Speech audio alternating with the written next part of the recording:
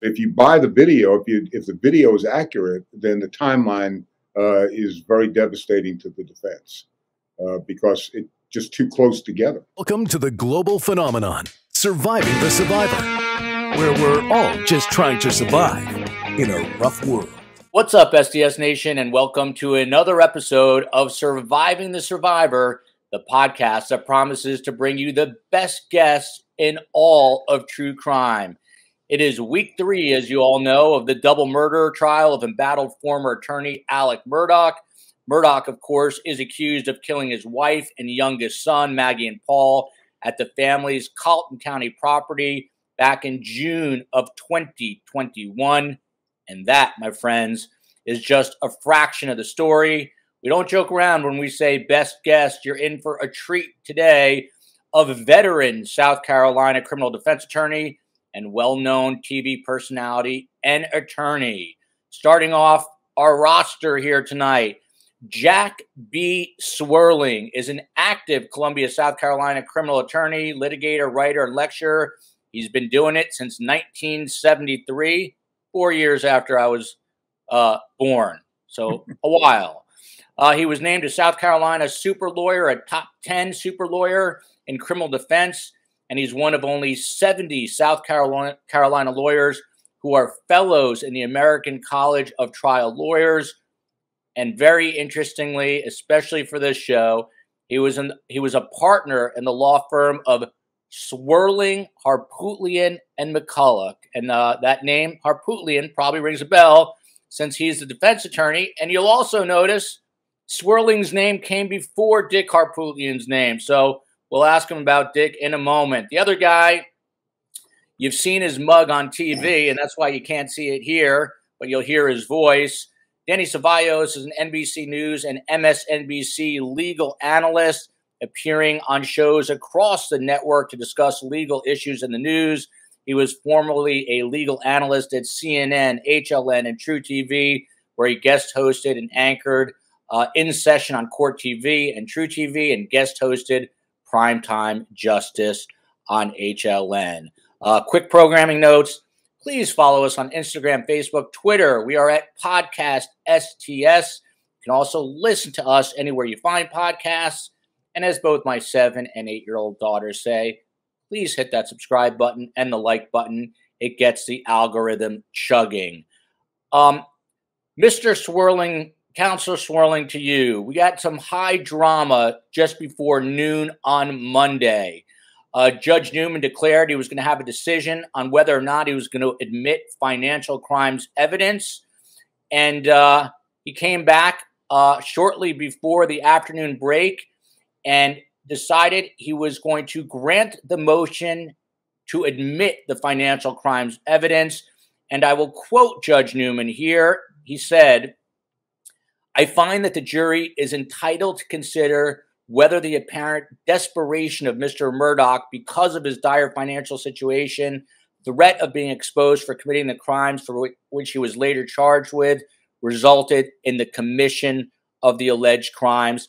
How big a win, in your estimation, Mr. Swerling, is it that these financial crimes are being admitted into evidence? A win for the state, that is.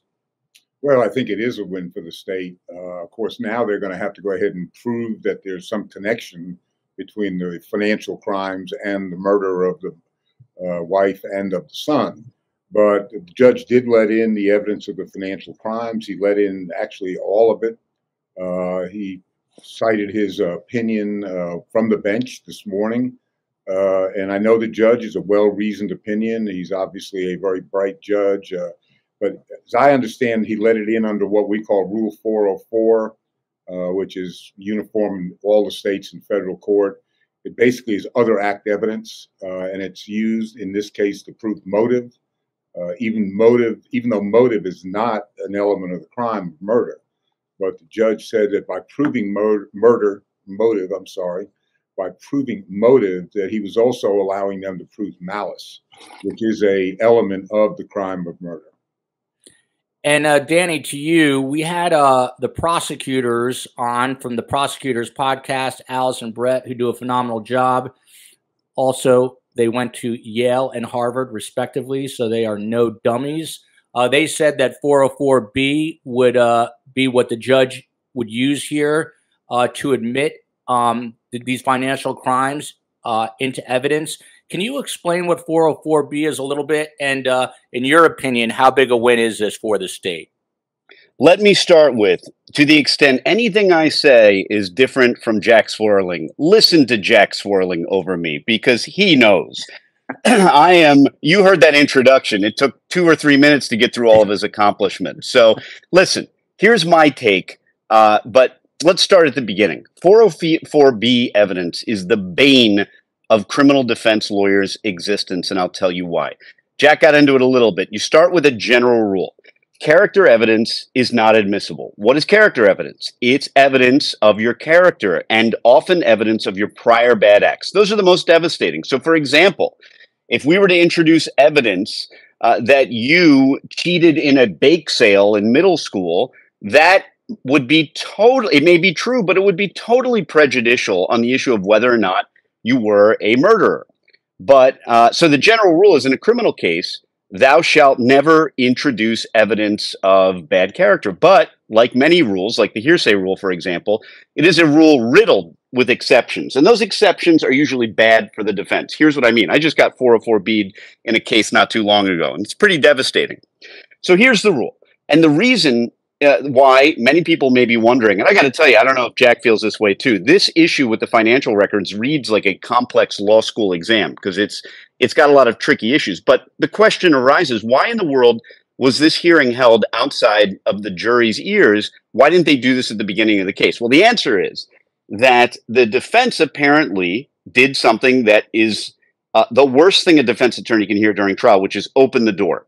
They basically opened the door when they made a kind of character argument about the defendant.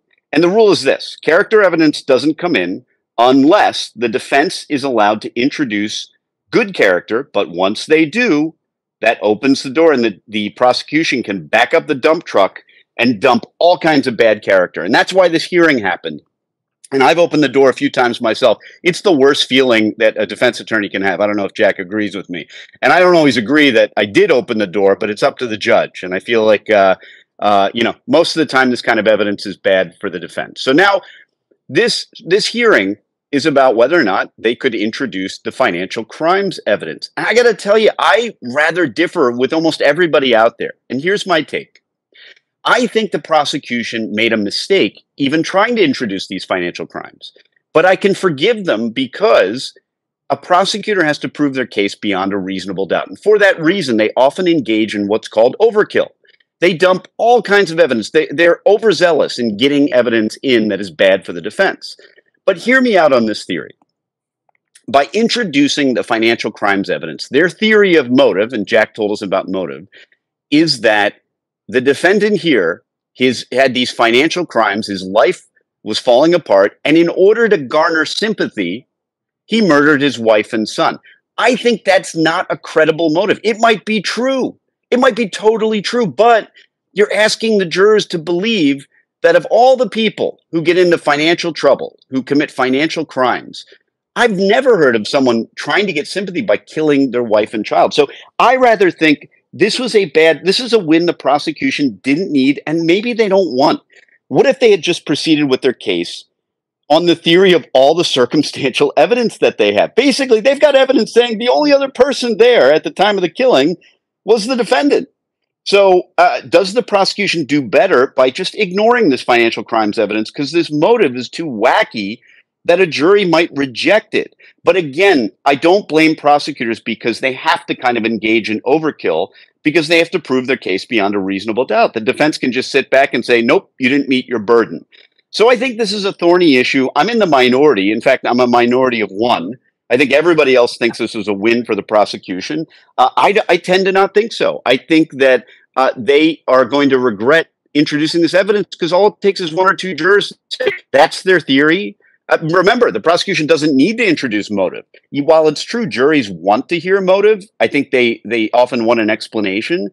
Jack's absolutely right. It's not an essential element, but prosecutors, in their overzealous attempt to win, will shove in all the evidence they can. But look, I think probably I'll end up being wrong about this, but it's something that's been nagging me that I think the prosecution would have done better to just avoid. But, you know, that being said, some of the evidence of his shenanigans makes him look like a terrible person. And just my last note on 404B evidence.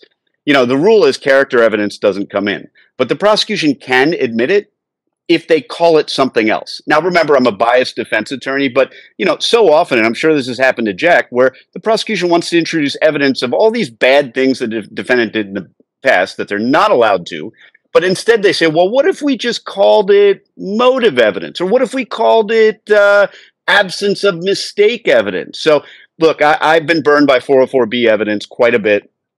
I think it's a real problem for defendants. But ultimately, in the end, this could possibly be a boon for the defense. And Jack, Danny brings up a really interesting point. I mean, look at the worst of the worst. Bernie Madoff, for example, did not shoot his wife, did not shoot his son to divert blame. That has been a thorn in the prosecution side, this motive. How problematic, in your opinion, is it that they're going with this motive of basically trying to get empathy and divert attention? Interestingly, some of the testimony reflected today kind of supports that. We'll get into that in a moment. But just your take in general about this financial motive as a reason to kill his wife and also his son. Well, I agree with Danny. And even though it is a win for the prosecution, they've won their motion. But now they got to deal with it. And I agree with what Danny said.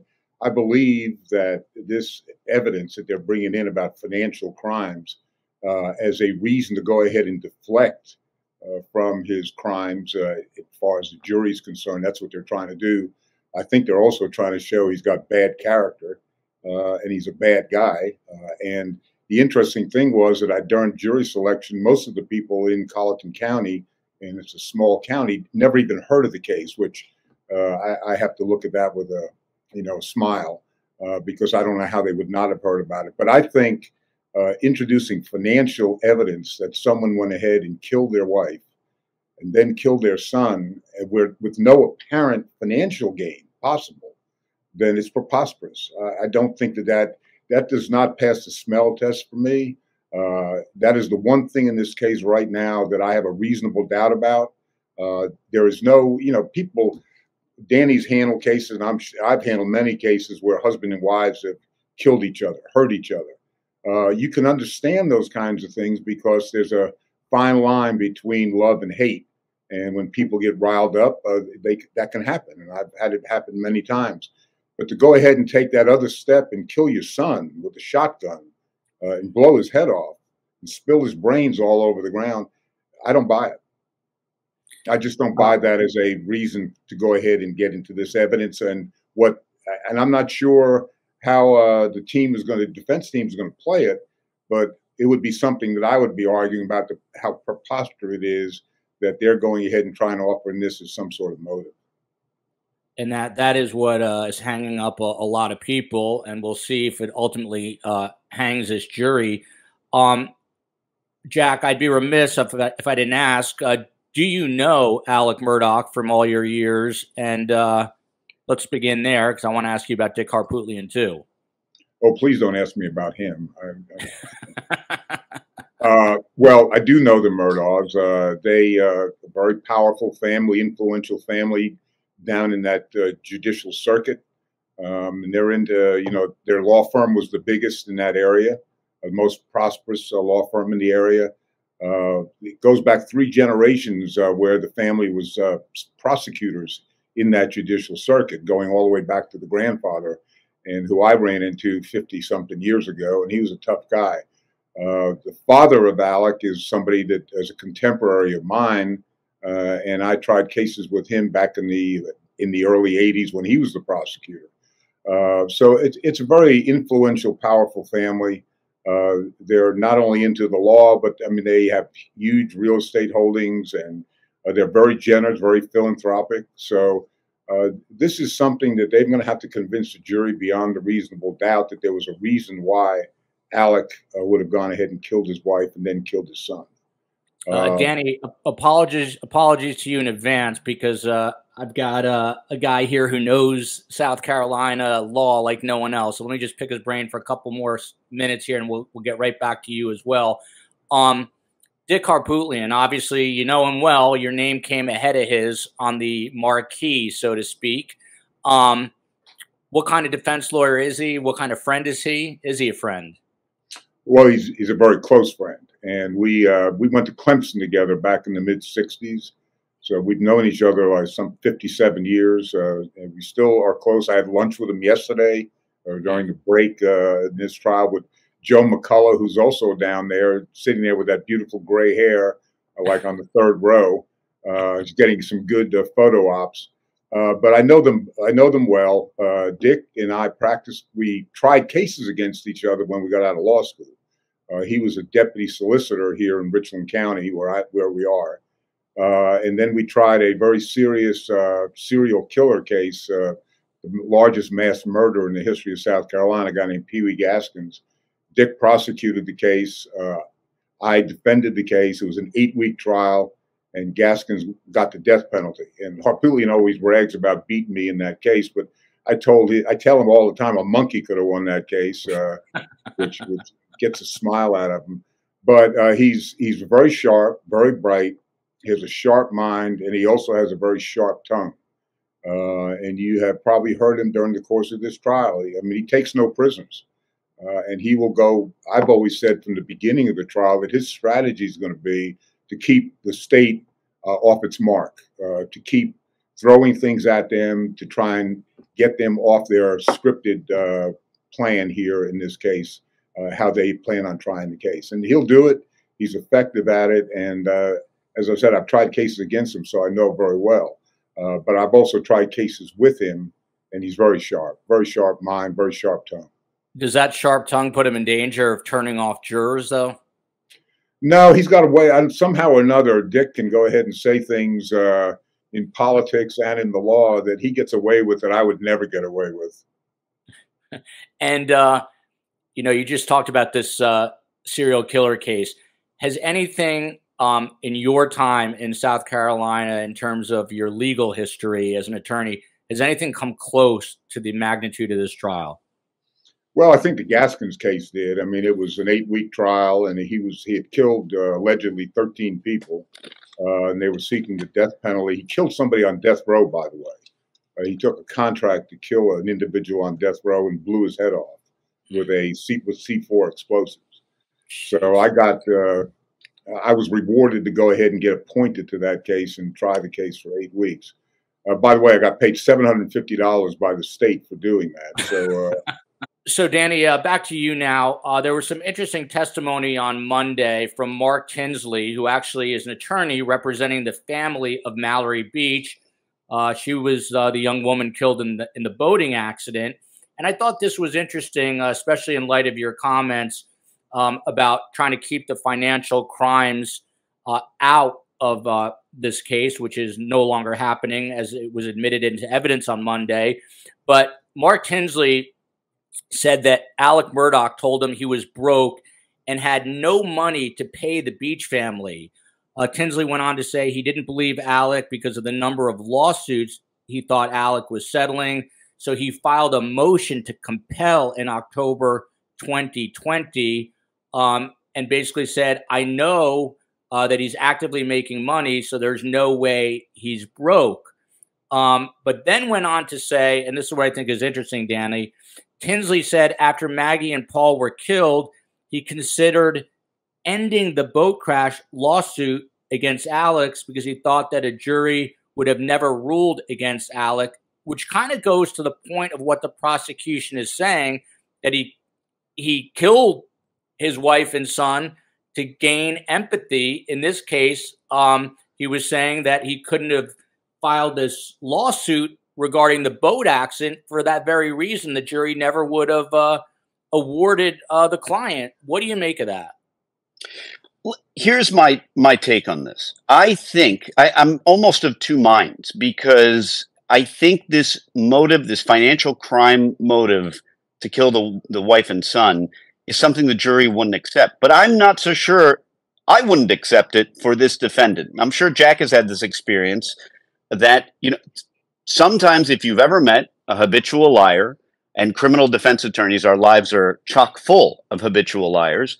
If you meet someone who is a sociopath and willing to say or do anything to get what they want, then you know that these are people that really wouldn't have much of a problem with lying to you, and they just as soon lie to you as they might stab you in the back, figuratively and literally. So, I mean, I don't think the prosecution is that far off with this theory. I just don't know that it's something that this jury would accept, for the reason that the jury is normal people, and normal people would never do that.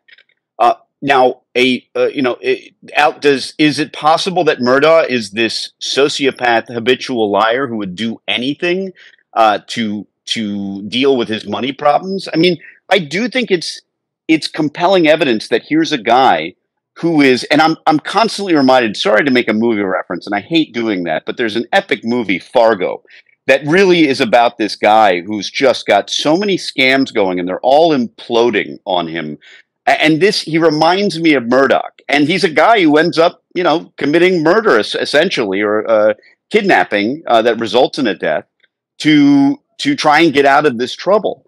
So, I mean, I think those people are out there, even though that was a fictionalized movie. I think folks like that are out there. And I think the prosecution may be onto something. I just don't think it's going to necessarily be successful because jurors are normal people and they just aren't ready to believe that. But I still think it's very compelling when you heard testimony, and I wonder if Jack knows the attorney who testified, who was Murdaugh's. He called him his best friend. There he is weeping on the stand. Very effective testimony. Again, but it's testimony that goes to Murdaugh as a sociopath. And in a way, that sounds like character evidence to me, but okay, it comes in. But I mean, the jury's getting a whole lot of evidence about Murdaugh being a terrible person.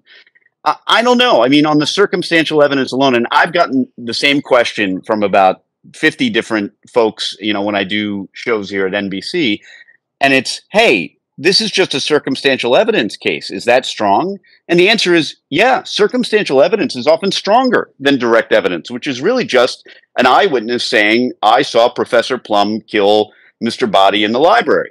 And that is eyewitness testimony, which is notoriously unreliable. Our memories are not so great. So circumstantial evidence cases are very powerful evidence cases. But I think the defense has a lot of good strategy here. I mean, I think the idea, I thought it was brilliant to explain away the shell casings found on the property with, hey, we shoot guns around here. There's lots of shell casings. They're everywhere. I thought that was very compelling. And I think folks in that part of the world, maybe they're, statistically, you have some more gun owners than you would here in New York City. And they'd be more inclined to understand that. They would understand that testimony. So, look, I put this on the spectrum. On one end of the spectrum, you have the Idaho stabbing case in which I think that defendant should race to enter a plea. And on the other end of the spectrum, you have the Alec Baldwin a manslaughter case, which I think he should fight tooth and nail, and I believe he'll win. Murdaugh is somewhere in the middle. I'm not ruling out an acquittal on this case. The defense has done a fine job so far, and I really think that the prosecution may have gotten themselves into a hole. I think they, beware, you may get what you ask for. And I think this financial crime evidence might be a sticky point for them. I can almost picture closing argument where the attorney will stand before the jury, the defense attorney, and say essentially the prosecution's theory of this case is that a man who had financial problems would kill his wife and son to get sympathy. That makes no sense. It's insane. And so I just see that coming. And all it takes is a couple jurors to buy into that. Jack, I'm a recovering network news correspondent, so I've got to ask you, when you had lunch, and you're going to tell me to buzz off, but I'm going to ask anyway, but when you did have lunch with Dick yesterday, did he give you any indication of how he thought the trial was going so far and if he had the edge? Well, no, he didn't say he had the edge, but he thought it was going as he thought it would be. He thought they were in the place where he thought they would be at the beginning of the trial. So, and we just intentionally, since I'm doing some commentating for some of the newspapers here and giving my view of things, we kind of intentionally did not go into the details of the case because I really don't want to know those and then come across as biased and, having some information that may sort of color my opinions in the case. Understood. So back to this attorney who was on the stand today who represented Mallory Beach. This is a direct quote.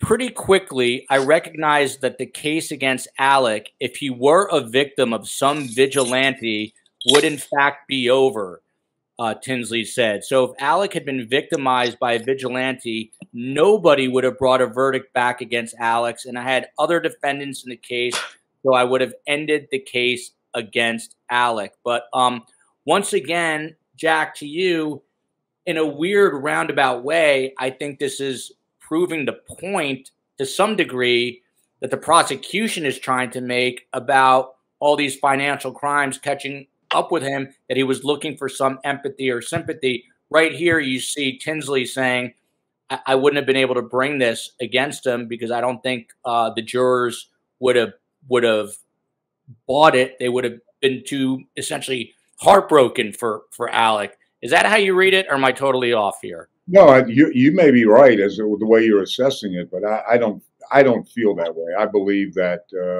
the situation with Alec and whether or not this would create sympathy, a jury would not find him guilty in this case or any other case. I just don't think it makes a lot of sense, and I think Danny would agree that juries have to find that a verdict or the evidence makes some sense.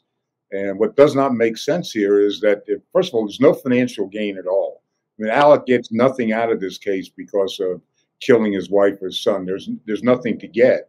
So he can't pay off any of the debts. He can't offer any restitution to anybody if he won and whatever he was going to win. But there was nothing to get. There's no pot of gold there at the end. So the only reason could possibly be what the state is alleging, that he was going to get some sympathy and they were concerned about that. I just don't buy that. I don't believe that. I don't believe the jury in this case is going to find that makes sense. I think they're going to come back and they're going to think what I'm thinking, that maybe he could kill his wife in the heat of passion after a fight or an argument, but he's not going to kill his son. I mean, that just takes it one step far beyond what anybody I think is reasonable. And especially in light of the SLED agent's testimony, whose name is slipping my mind now, who essentially said, and it's graphic, but who said Paul's brain was down by his ankles. I mean, you hear that, you think of a father. I'm the father of 2 young girls and a young son. Can't imagine it. Just the father and son are close too. I mean, there's no evidence that there was any animosity between the father and son. Everybody that I'm aware of says they were very close. I mean, how could you possibly do that to your son? And to just go ahead and deflect and create some kind of sympathy. I just don't, it doesn't make sense to me. And I think verdicts have to make sense. Every week we have Detective Phil Waters on from the Houston PD, retired. He investigated over 400 homicides. He always says that any person is capable of committing the most horrific crime given the right situation. But I don't know that is the right situation to commit that god-awful crime. There would Danny, have to be something in his, if I could inject one, there would have to be something in his background that would corroborate that or would lead toward that. Like you said, he may be a sociopath, but there's really nothing that I'm aware of that has come out or is going to come out that says he's a sociopath, except the fact that he stole from his partners. He lied. I mean, he's a liar. There's no question about it. He's a liar. But I'm not aware of anything else that would indicate he's a sociopath, where somebody would have no remorse or have no problem, killing somebody and not think about it twice. So I just don't know that that's there. So we also heard on Monday from a woman named Michelle Shelley Smith, and she is Alex Murdaugh's, or I guess currently also Alex Murdaugh's mother's caregiver. And she testified in the days after Paul and Maggie were killed. Alec told her that he had been at his mom's house for 30 to 40 minutes that night. However, Shelley Smith says he was actually not at the home for that long, and said that the conversation they had upset her, and she calls her brother to tell him about it. She was crying during this testimony and went on to say, they were a good family, and I love working there, and I'm sorry all this happened. Danny, I know you're a busy guy. You've got your own law firm and you're doing all this analysis for NBC. Did you happen to catch that testimony? And what did you make of it? A little bit of it. Yes, a little bit of it. And your thoughts on that bit of it? Again, I think the key for the prosecution, some of the best evidence they've had is that they've demonstrated that Alex Murdaugh may not have been truthful when he said he wasn't there, when he said he wasn't on the property at the time. But one of the things that is always remarkable is that defendants, especially defendants who may not be tech savvy, often don't realize how much today our devices are tracking us and how much evidence is being generated. Just, obviously we're being recorded here, but our phones are tracking us. When you walk around outside, there are all kinds of cameras probably tracking you. And really, the Alex Murdaugh, if he is convicted, his undoing might be the Snapchat video that was introduced. Something that I guarantee you, if Murdaugh is guilty, he never dreamed that that Snapchat video would be something that would be damning to him. You just can't. I don't know that you can ever have another Zodiac killer, someone who kills and disappears into the ether and we never find him. I don't know that that's possible anymore with modern technology. I think the state's evidence of the technological evidence of where he was, and that includes the cell phone evidence that we heard, the text messages or the cell phone data that might have been deleted. I think that goes a long way to refuting where Alec was and where he was at that time of the murder. So I think that's really problematic for the defendant as well. But yeah, I mean, again, we're hearing the prosecution's case. This is all the state show right now.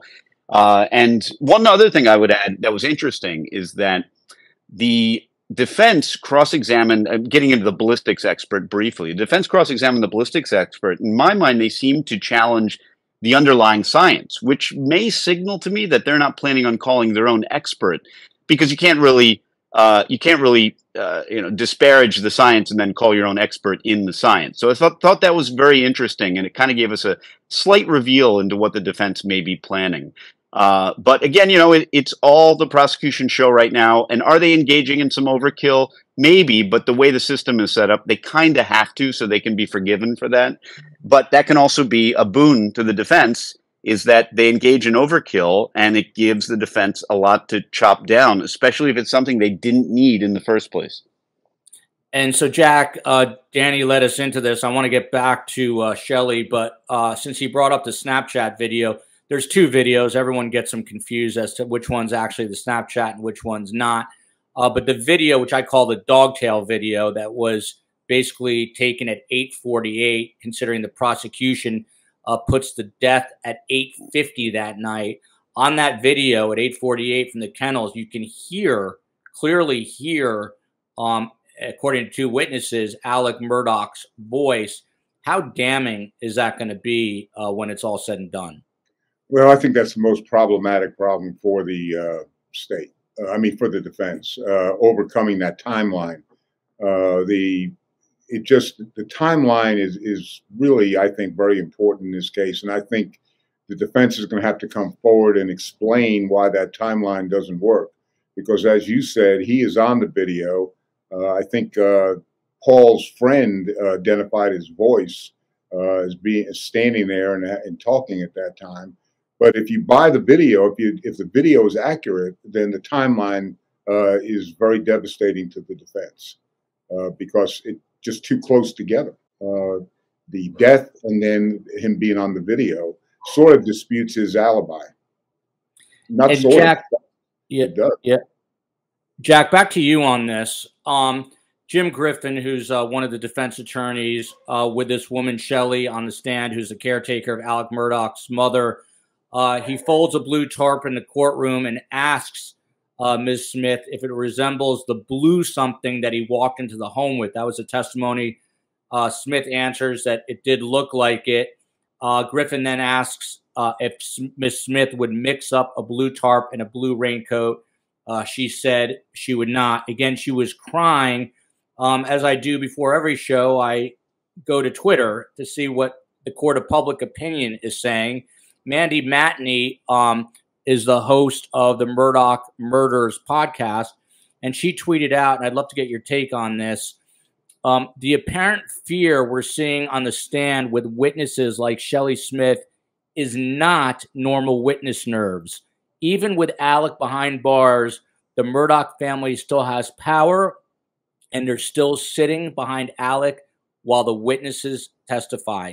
Do you agree with this tweet? Is the family so powerful? Do you feel like she's fearful of repercussions even as she's taking the witness stand? No, I mean, I cannot accept that theory. I mean, they are a powerful family. They're a very wealthy family, but I don't see where any of them are going to pose any danger to any of the witnesses in this case. I think what the problem is for some of these witnesses are they were close to the Murdaughs, and they don't want to get on the witness stand and give testimony that in some way is going to incriminate him. She is one case in particular. Chris Wilson, who was the friend who was the lawyer who talked last week about the financial issues, and he didn't want to be there. Several other people that have been called to testify, including friends, they just don't want to be there. I'm not sure they're afraid of the Murdaughs. These are not people that normally would be people to be afraid of. They might be intimidated by them, but I don't know if they're afraid of getting hurt.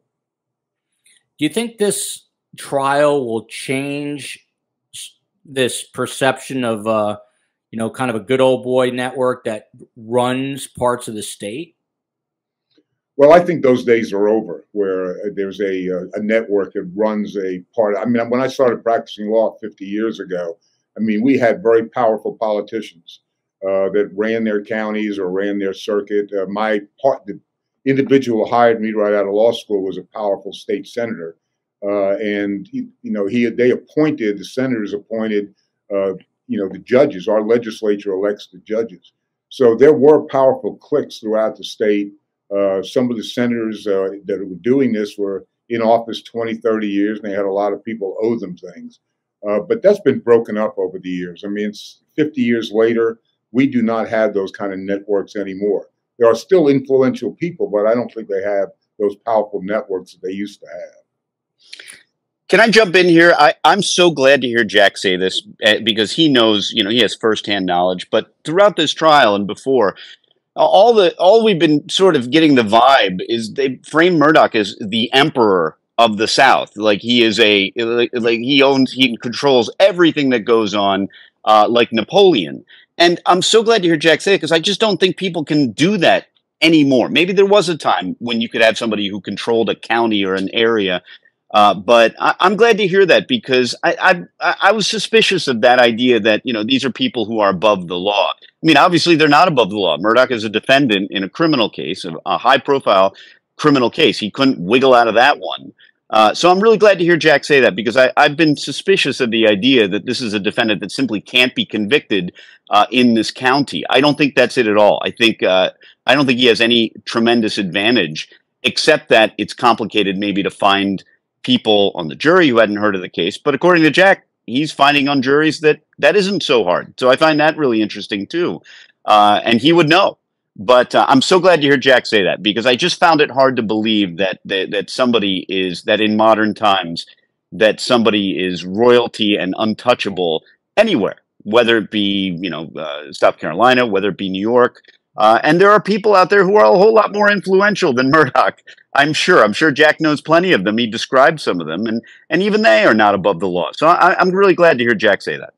I could tell you that his grandfather, if I could interject something, his grandfather, Buster Murdaugh, who was a solicitor when I first got out of law school, he was of that type. I mean, he was a great storyteller. He was a great raconteur. He would sit and talk with you, but he was powerful. And people were afraid of him. He was a prosecutor, but he also was a lawyer who was allowed to practice civil law.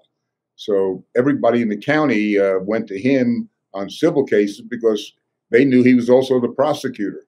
And of course, that's not allowed anymore in South Carolina, but that was at that time. So I think that generation where his grandfather ruled that area, and he pretty much did rule that area, I think those days are over.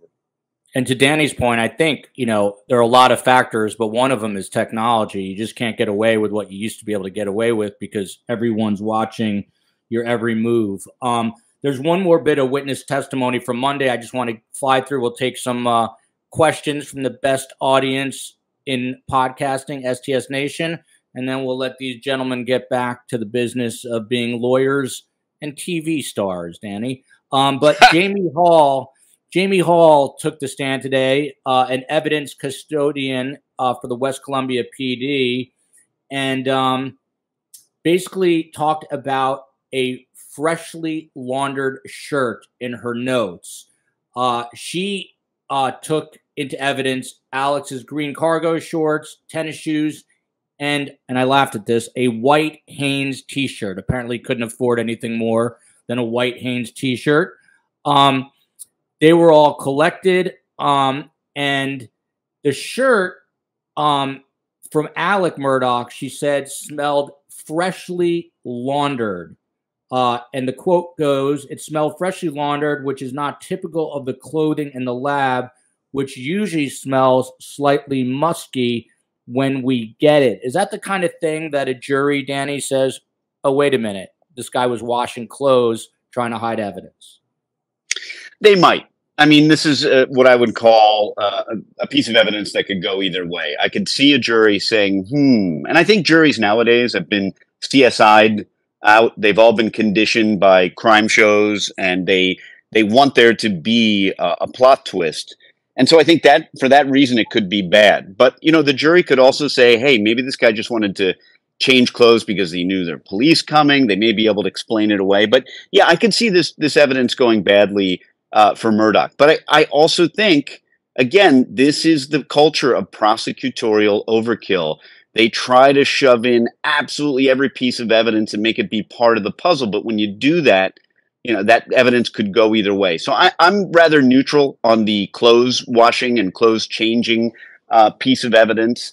But again, you know, if that's the prosecution's, if they feel that that's one of their strongest pieces, then maybe that's a signal that their case isn't quite as strong as they may think it is. I mean, I really think this case could go either way. I don't think this is a case that you should think that anyone should think is a slam dunk for the prosecution. There are high profile cases out there that are slam dunks.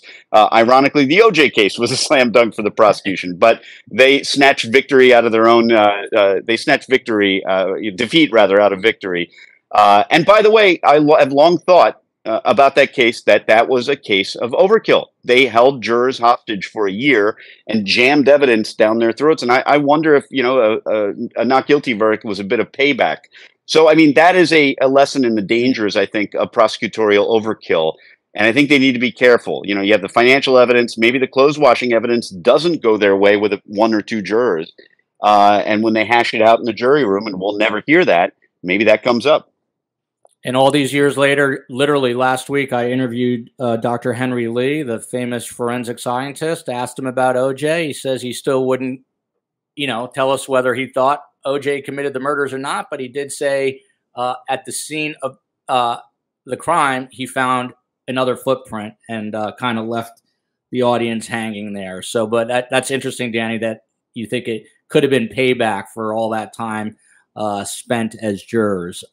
Just to round out this final bit of testimony, Jack, this same SLED agent noted small reddish brown stains on the Hanes t-shirt, but couldn't identify what they were from. State, obviously, the implication is it's blood.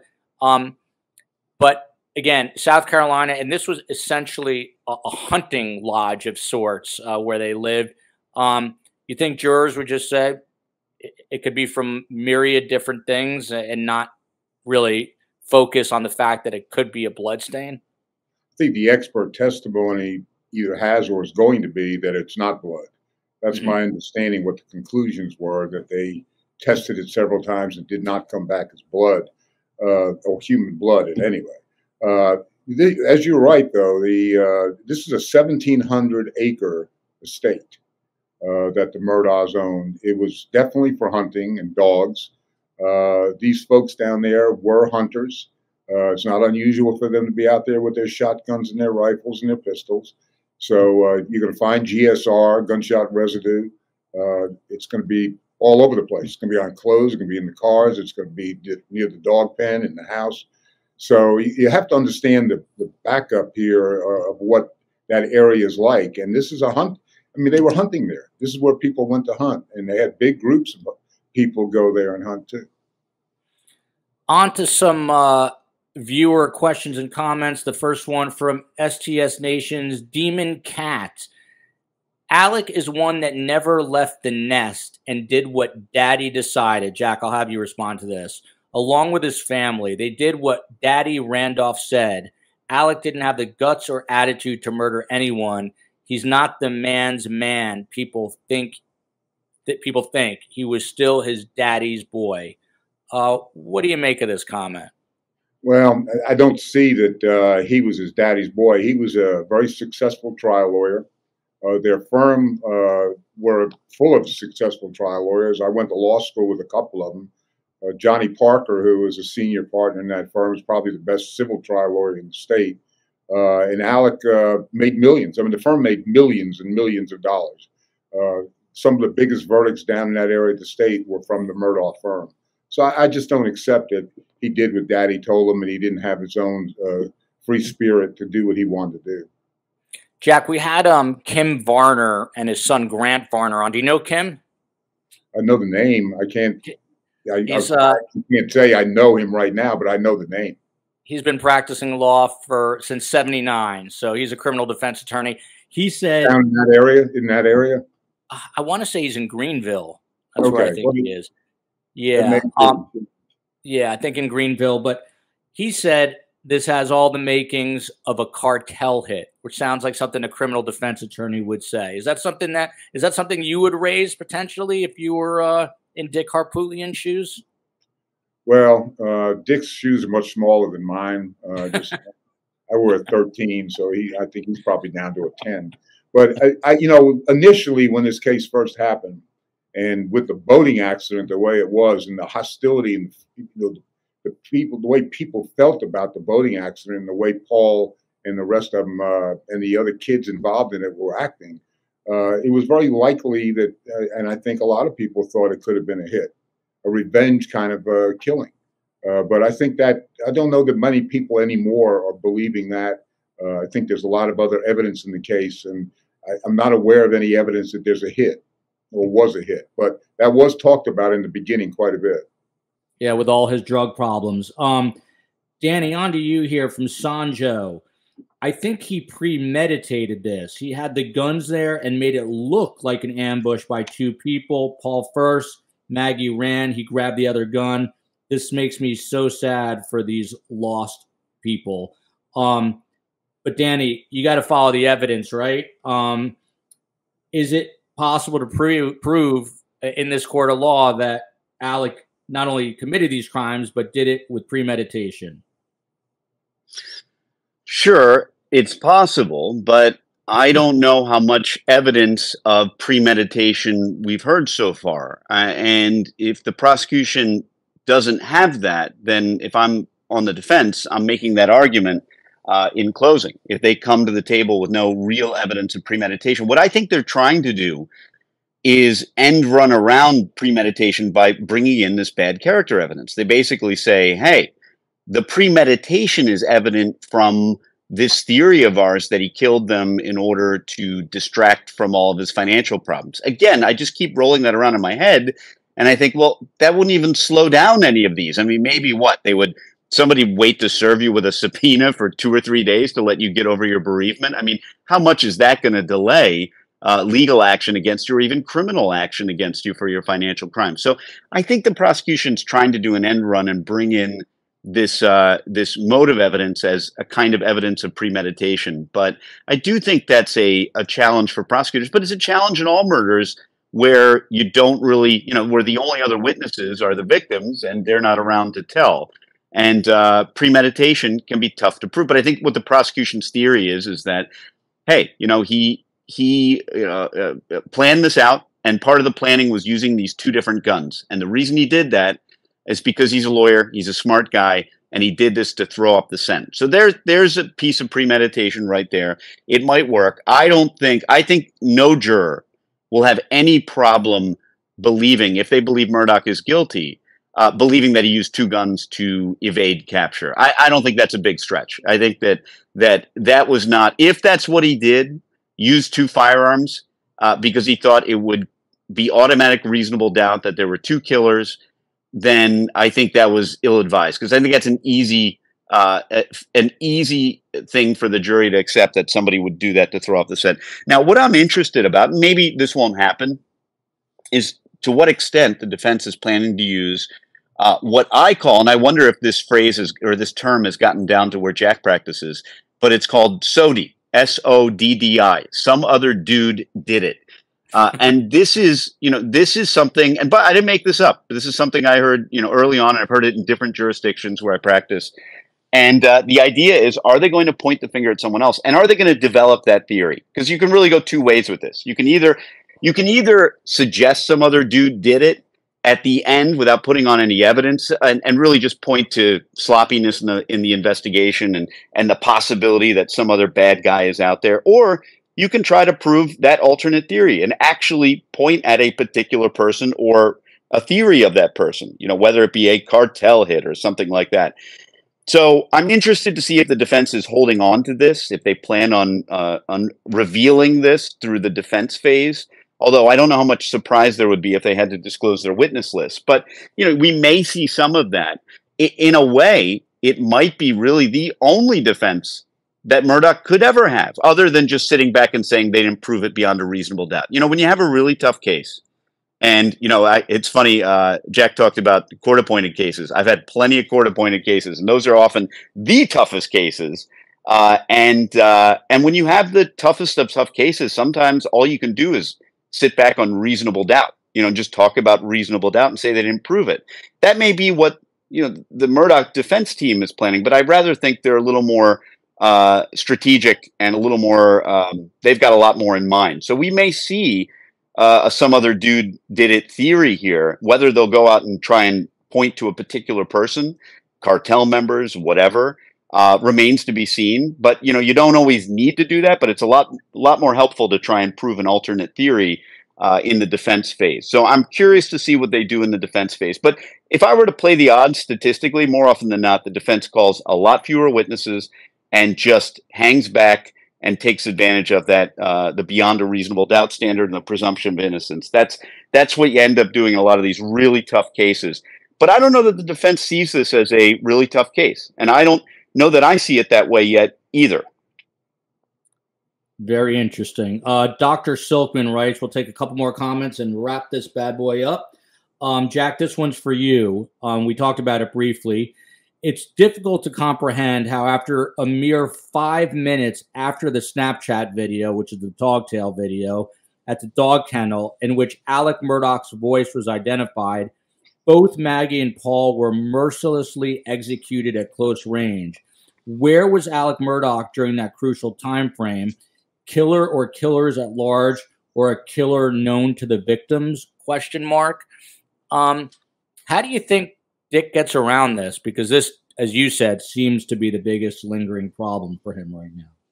Well, and I do think it's a problem. And I guess the question is going to be whether or not Alex gets on the witness stand and testifies in his own defense.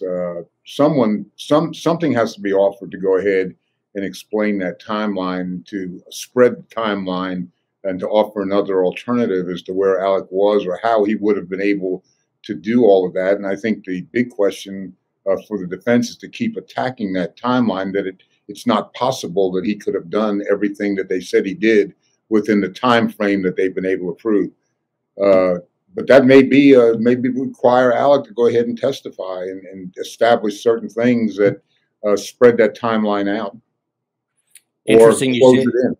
It's interesting you say that, because we had the prosecutors, as I mentioned on the podcast, they think that Alec may take the stand in this case. Obviously, time will tell.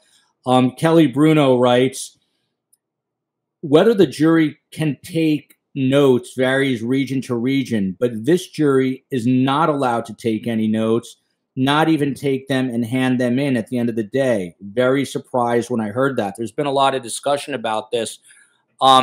Jack, is that commonplace in South Carolina jury trials where they cannot take notes? And how difficult is that on jurors to have to try to retain everything in their mind?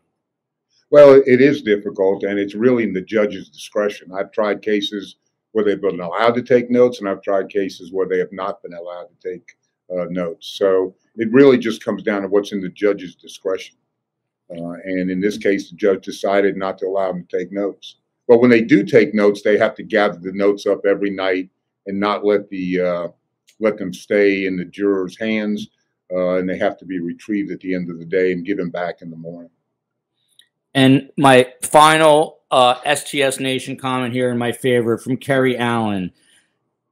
Surviving the Survivor has me actually starting to like lawyers! Exclamation mark. Danny, any response to that? Do most people love you or hate you on TV? Look, here's the thing. If social media is any indication, I am both too far left and too far right at the same time. And so the bottom line is, social media doesn't give you a really good idea of anything. I'm not really sure. I don't know that folks have the general dislike for lawyers. I know that's a rap that lawyers get, but I think a lot of folks appreciate what we do, even in modern times. Criminal defense attorneys, I think folks appreciate that we are the safeguards of the republic. We do a job. There's nothing scarier and I think more honorable than standing up for the defense when you have the the might of the government arrayed against you. People are totally entitled to their opinion, especially if they've had bad experiences with lawyers. I get it. Like any profession, there are a lot of good lawyers and a lot of really, really bad ones out there. I'm just shooting for fair to middling myself. That's about, what I'm hoping I am. So I'm hoping for the best there. But I guess that's my comment. I know that, hopefully, I think a positive thing is any show like yours that paints attorneys in a better light. That's a positive thing. Hey, I'm doing something good. Danny Cevallos is so handsome, we asked him not to appear on video so he wouldn't take the limelight away from Jack and myself. He also happens to be an NBC News and MSNBC legal analyst. You've seen him there. You've seen him on CNN. You've seen him everywhere. He's also co-founder of Cevallos and Wong, in case you need a Philadelphia area criminal defense and civil litigation law firm. Danny, does this end in acquittal, hung jury, or conviction? And where do we go here in the next couple of days? There are two facts. One, I make a lot of predictions, and two, they are almost never correct. So if I go down on record making a prediction, nobody should go to Vegas and bet. I still think the edge goes to the prosecution here, but I won't be surprised if there's an acquittal. I think the defense is doing a great job. And I guess I do want to add, thank you very much for having me. And it's an honor to be on with Jack and you both. Really appreciate it. I don't know about me, but definitely with Jack. Definitely with Jack. Okay. And Jack B. Swerling is still an active Columbia, South Carolina criminal defense attorney, litigator, writer, and lecturer. He started back in 1973. He's been on TV cumulatively way more than Danny Cevallos. I have no doubt about that. He's a super lawyer, top 10 in the state, and one of only 70 South Carolina lawyers who are fellows in the American College of Trial Lawyers. And he's also a former partner of Dick Harpootlian. But something tells me that Swerling not only can hang with the best like Dick, but can outdo them with his size 13 shoes. Same question to you, Jack. Does this end in acquittal, a hung jury, a conviction? And what are you expecting over the coming weeks? Well, I think from what I understand, we got about 2 more weeks of trial. That's what I've been told. That's from some people on the inside who have a good idea of what it's going to take. I personally find it very difficult to believe that you're going to have 12 jurors come to a unanimous verdict for guilty or not guilty. I think there's so much involved in this case that it's going to be could be a split jury. It could be a hung jury. Nevertheless, if they do reach a verdict, it's going to take quite a while to go ahead and reach a verdict. There's a lot of evidence to go over. So I'm going to be curious to see. And I would like to apologize to my Greenville colleague for not recognizing the name right away. But I was sitting here talking to you, and I'm trying to think. But of course, I know him, and he's a very fine lawyer. So I'd like to offer that apology. So we'll see. Barner. Yeah, Kim. Yeah. Good guy. And you both are great guys. Thank you so much to Danny Ceballos and, of course, one of the kings of criminal defense in South Carolina, Jack Swerling. A quick programming note. We are staying on the Alex Murdaugh trial all the way to the end, which means we'll be on it all this week. We're still covering the hellacious murders, the quadruple homicides, and any breaking news on that will be on it. And, of course, on Friday, we're back live with your true crime with Phil and Gil. Love you, America.